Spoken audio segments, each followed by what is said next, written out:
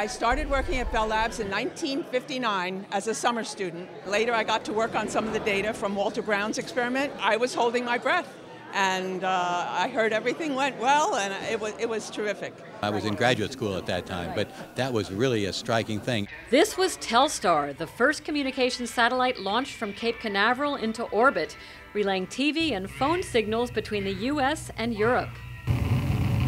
It happened 50 years ago in July 1962, and dozens of scientists are back at Bell Labs in Murray Hill to mark the anniversary. I'm seeing all my old friends and people I didn't know.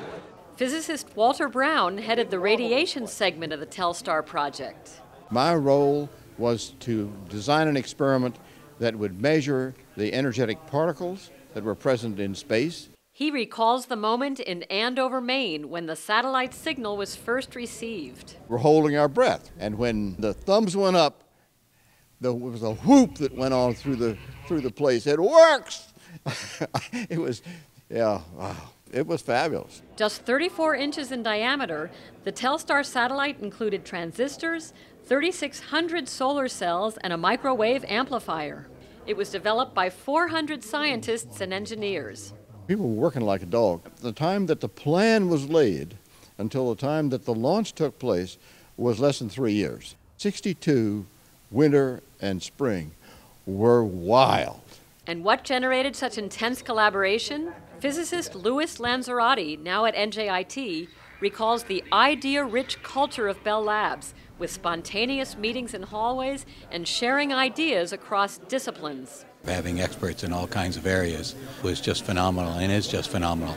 It was around lunch table discussions that we had that really fostered this interdisciplinarity, and you just met everybody. Now owned by Alcatel-Lucent, Bell Laboratories continues the multi-science tradition that spawned innovation for decades, starting in the 1920s. Improvements in sound motion pictures, radar and sonar during World War II, the transistor in 1947, laser and solar cells in the 50s, touch-tone phones in the 60s. Today, Tod Sizer is a leader in wireless access research. My PhD was in physics, I started in optics, and now I'm doing wireless. His goal is to replace a cell phone tower with a handheld device. That's what engineers love. They love an almost impossible problem, to try to make a tower that was so small as to be almost invisible. Both Sizer and Lanzerotti believe that the Bell Labs legacy of innovation can now be observed statewide. In New Jersey, we have a wealth of talent, a wealth of universities and industry. Princeton, Rutgers, NJIT, Stevens, they're very strong, they're close together. I think the intellectual firepower is there in New Jersey. And the new frontiers? Communication efficiency and energy conservation. How much energy it takes to communicate. We believe that we're several orders of magnitude, a factor of 1,000 more energy than we really need. 50 years after the Telstar launch, research and innovation continue through projects that have, in Walter Brown's words, scope, inspiration, drive, and importance.